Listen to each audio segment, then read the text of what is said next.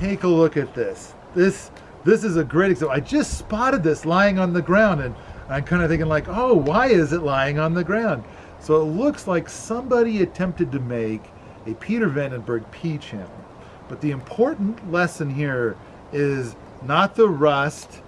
It's this right here, and you can tell that the end of it got melted. So it's not doing well on the high temperatures.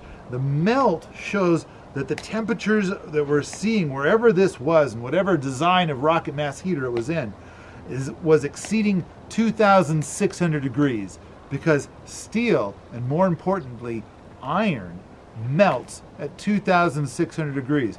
But wait, there's an even more important lesson here, and that is this part.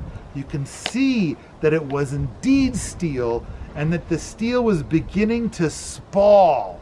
And that's where the carbon in the steel starts to get the steel to flake off in layers.